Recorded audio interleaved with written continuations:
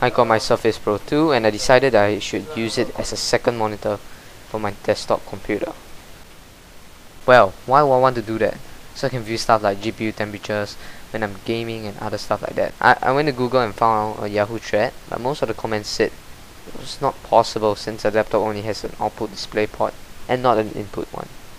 After digging around in the internet some more, I found this program called Maxi Vista. It allows me to do what I want, but it doesn't support Windows 8 and I have to pay. The trial is only 14 days. I messed around with the display settings and eventually found a solution. So here's the solution. Okay, on your desktop computer, the first thing you want to do is actually make a ghost monitor. To do that, right click screen resolution, and in here just go ahead and click detect. Depending on your computer setup, you might have more than one of these displays, this ghost display. Under multiple displays, go ahead and click try to connect anyway on VGA. Afterwards just click apply and you have your ghost display. So then now under multiple displays you can just go ahead, click extend these displays and hit apply again. Once you got your multiple displays done, you can see that you have a second screen that you can play around. This is your ghost display. There's no physical display connected in your on your computer. You can change the resolution. I'm going to change it to 1080p because that's what my Surface Pro resolution is, and I like it on the left because Surface Pro is on my left. And hit apply and just keep changes and save, and you're done. The next step is to have a remote desktop software so that in this case my Surface can actually view the second desktop.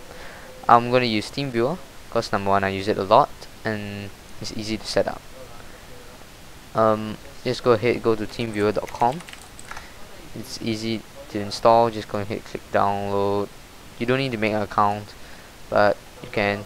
It's easy to install. I'm not going to download it again because I already downloaded it. So in Teamviewer, just notice your ID and your password.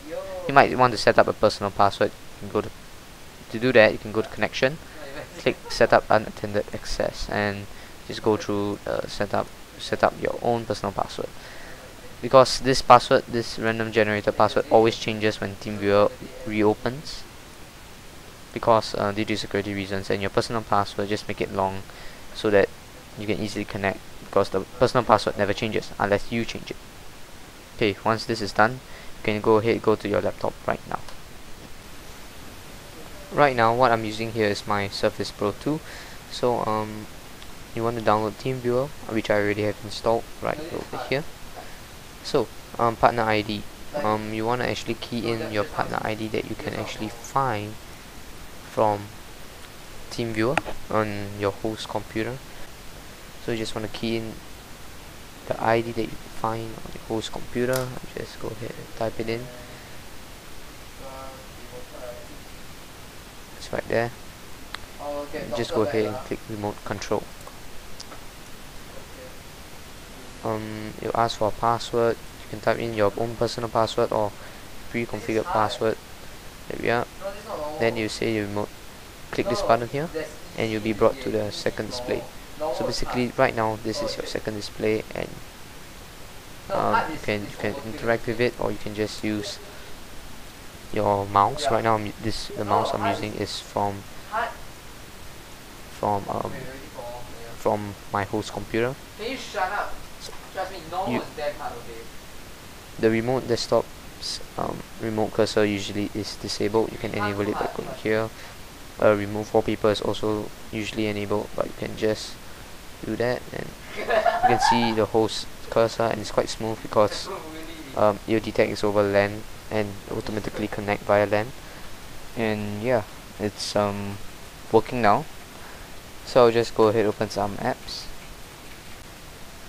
There we are. So this is how you use your laptop as a second monitor for your primary desktop computer.